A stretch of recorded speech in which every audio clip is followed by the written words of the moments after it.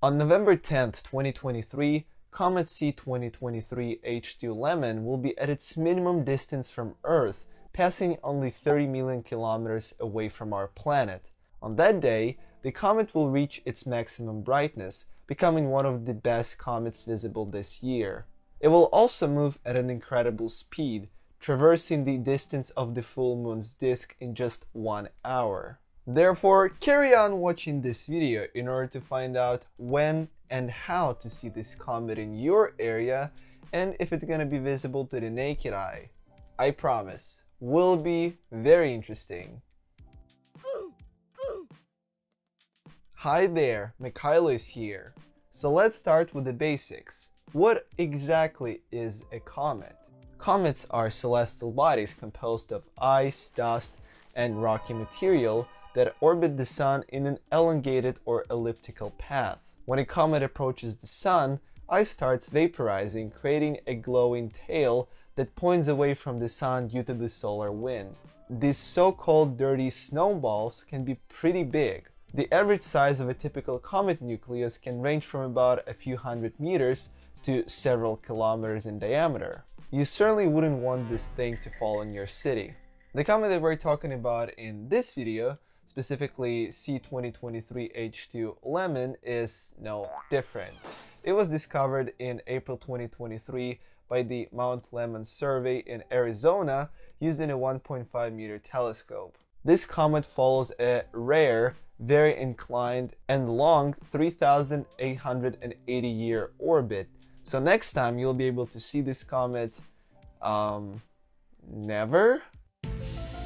The comet already reached its closest point to the Sun on October 29th, passing just 135 million kilometers away from it. However, the best time to see this comet is only yet to come.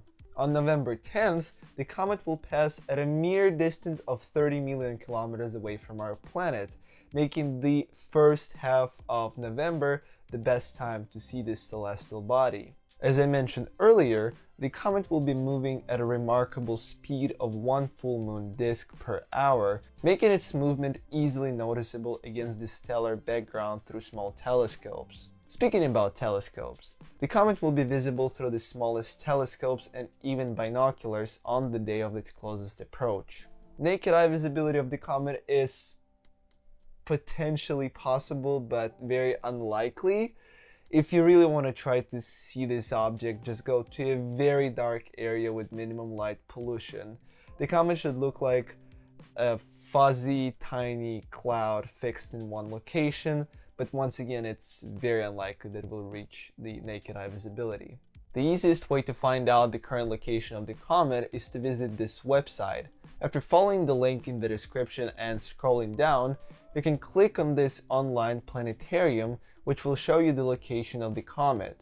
You just need to put your location by clicking here, and after doing that, you can see the location of the comet depending on the time of the day. The general location of the comet on November 10th in the northern hemisphere is this. It becomes visible in the western part of the sky at dusk, and then slowly ascends beneath the horizon by midnight. It follows the same path in the southern hemisphere, even though there it goes beneath the horizon a few hours earlier compared to the northern part of our planet. When viewed through binoculars, the comet appears as a fuzzy cloud, looking something like this. Depending on the size of your instrument and the severity of light pollution in your area, the comet will look brighter or dimmer through telescopes. Thanks to the comet's rapid velocity, you will also be able to notice how the comet moves in front of the stars in the background in less than an hour. As the comet brightens, it becomes a more photogenic object for astrophotographers, so those lucky people with fancy astro cameras and DSLR cameras, it's your time to shine.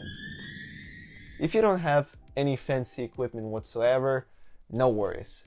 You can always try to capture pictures of the comet using your phone camera, which of course won't turn out to be very beautiful, but it's still worth trying.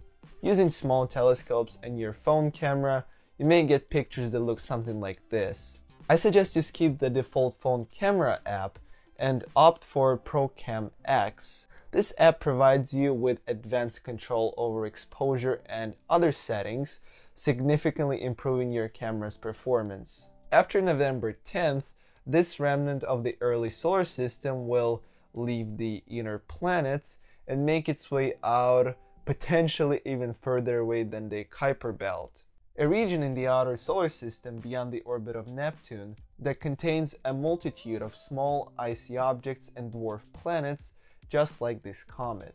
Therefore, take advantage of peak visibility during the first half of November, since it will be visible to both broken stargazers and experienced astronomers. Comet C 2023 H2 Lemmon is an astronomical gem that you won't want to miss. In any case, don't forget to subscribe to this channel in order to see more videos on space and astronomy. And as always, thank you for watching very interesting videos. Bye.